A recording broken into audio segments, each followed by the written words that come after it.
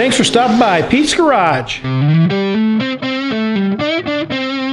So I've done many things on this channel. I've built and tested engines, we've done a lot of electrical work, I've done a lot of painting, and today I want to talk about how to protect paint. Specifically, we're going to apply ceramic coatings. Now, whether you have a new vehicle or an old vehicle, you still have to take care of it, and taking care of the paint is not very easy. The paint has to be cleaned, which means all the contaminants in the surface have to be removed, the surface has to be prepped, and then you have to apply some sort of coating, whether it's a wax or a ceramic coating like we're going to do in this video. That way it will last for many years and you'll have no problem maintaining it. The difference between waxes and ceramic coatings is pretty substantial.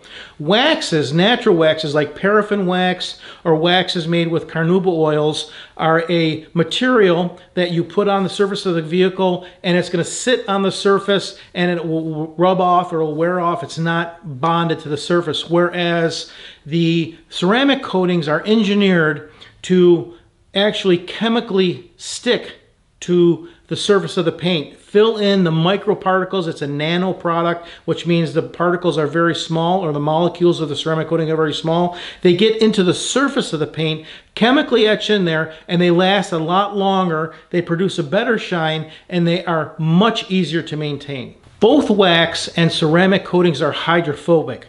Now, as a definition, hydrophobic means fear of water. Now, your car is not afraid of water, but it repels water. And the reason it repels water is the hydrostatic, or the static lack of molecules, lack of static in the molecules of ceramic coating cause it to repel water. The atoms are not attracted like static cling. They're actually opposite, or the same charge, so that the surface of a ceramic coating and some waxes will repel water naturally. This kind of phenomenon happens in nature when you see leaves. Leaves have a hydrophobic coating on it, so water will beat up and run right off. I'm going to be applying this ceramic coating to my brand new Audi Q5, and even though it's brand new, the paint is still filthy. This vehicle is the finest of German engineering, but it was assembled way down in Mexico. That means it had to travel thousands of miles by train and truck to get to me with only limited dealer preparation. These are the steps I'm going to follow to make sure the paint is perfectly clean. First, I'm going to wash it with a nice pH neutral shampoo and dry it with a microfiber towel. Then I'm going to remove all the iron particles from the surface, rinse it and dry it.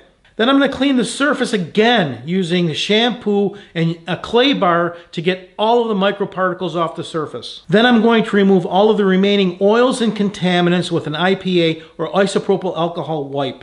Once that is all done, you have to inspect the surface very closely to see if there's anything left over and clean it off one last time to make sure it's absolutely clean for the ceramic coating.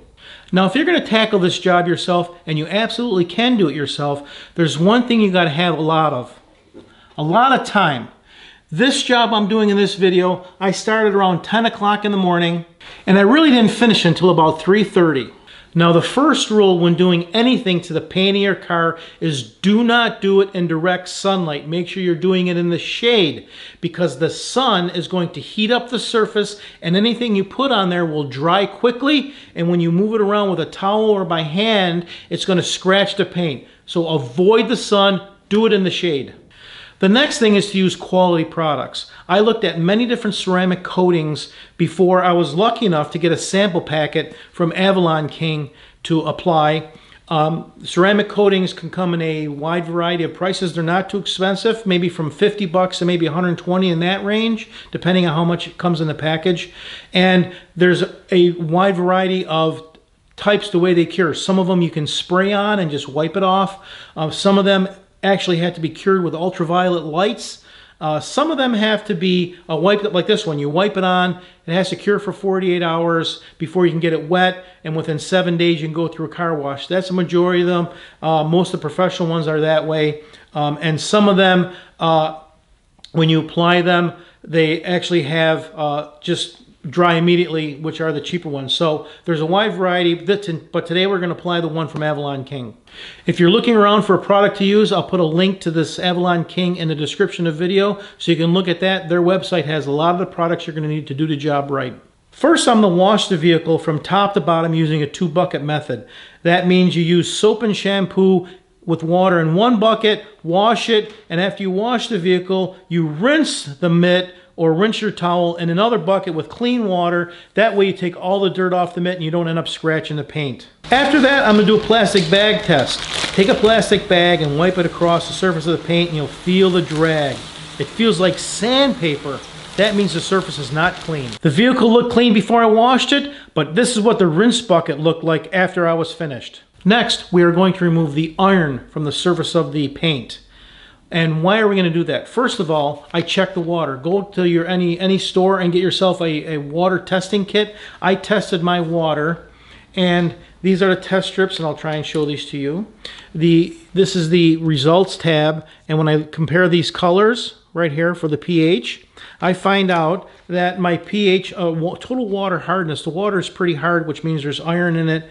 The alkalinity is middle of the road, and the pH is a little bit on the lower side, so the pH isn't too bad. But these other 2 tests here, I find that my total iron in the water, total iron on the bottom there, when I compare the colors, total iron is about roughly 0.5 and copper is about 0.6. That means there's iron in the water. And you don't want the iron on the surface because obviously iron rusts. Not only is there iron in the water, but iron collects on the surface of your vehicle just from driving down the road. All the cars are driving, the brake dust gets on your car, and the brake dust that comes from the calipers and from the brake pads, and there's iron in that. So we're going to remove the iron from the surface using a product called Iron X.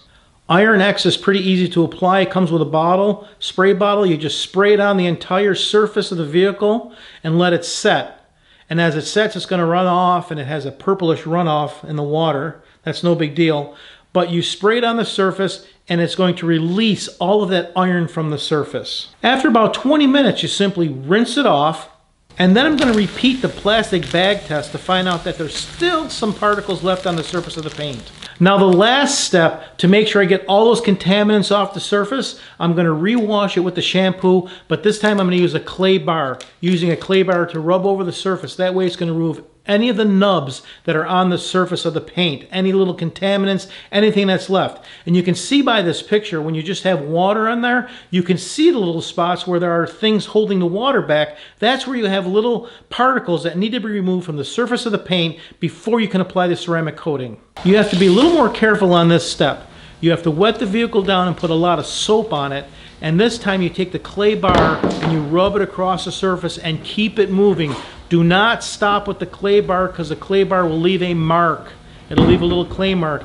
Keep it moving and make sure you go over every square inch of the vehicle using the soap and the shampoo and the water as lubricant. Do not let it get dry. Keep it well lubricated and clay bar the entire vehicle.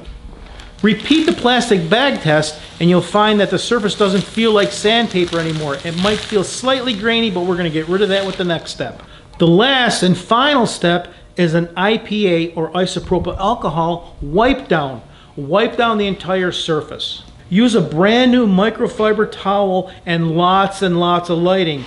Use a flashlight in one hand while you're cleaning with the other hand to clean every square inch, and make sure there is no residue from the clay bar or anything left behind. The surface has to be absolutely clean. When it's 100% clean after inspection, it's ready for the ceramic coating. Now the product I'm going to be applying on here, the ceramic coating, is made by Avalon King. It is the Armor Shield IX in Roman numerals, or Armor Shield 9. The kit comes with a bunch of stuff. It comes with rubber gloves, which I'm going to put on before I put the coating on the surface. It comes with a microfiber towel to wipe off. It comes with an application sponge with the cloth you put over the sponge. And of course, the ceramic coating. This little bottle is enough to do 2 vehicles, but you have to make sure you shake it up vigorously, and it has to be completely shaken before you apply it. Good thing I'm doing this on a Friday. When you apply the ceramic coating, you just put a couple drops on your application pad and work in small sections, small panels, no bigger than 2 feet by 2 feet.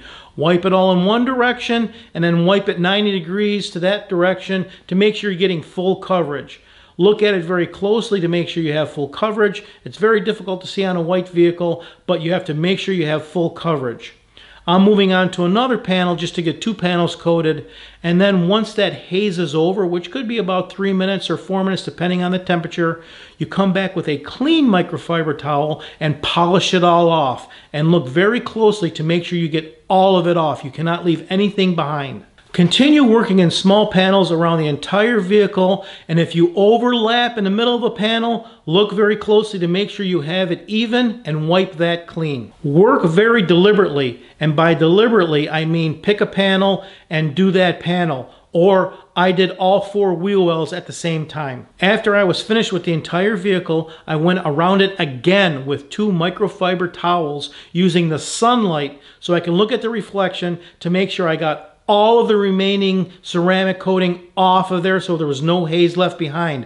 If you leave that haze, it'll cause streaking and it will not look right. And since it's a hydrophobic coating, I put it on all the glass, lights, and reflectors. That's the great thing about ceramic coating. It's not just limited to automotive applications. You can apply it on windows, mirrors, shower doors. I clean my shower doors and I applied this coating to that, and the soap and the water just sheets right off of there. This stuff works awesome in many different applications. Now one last test, the bag test. Silky smooth. Silk. If you plan a day to do this and you take your time, you can really get professional results and save a lot of money. I hope that helps you out. Thanks to Avalon King for the samples, and thanks for stopping by Pete's Garage.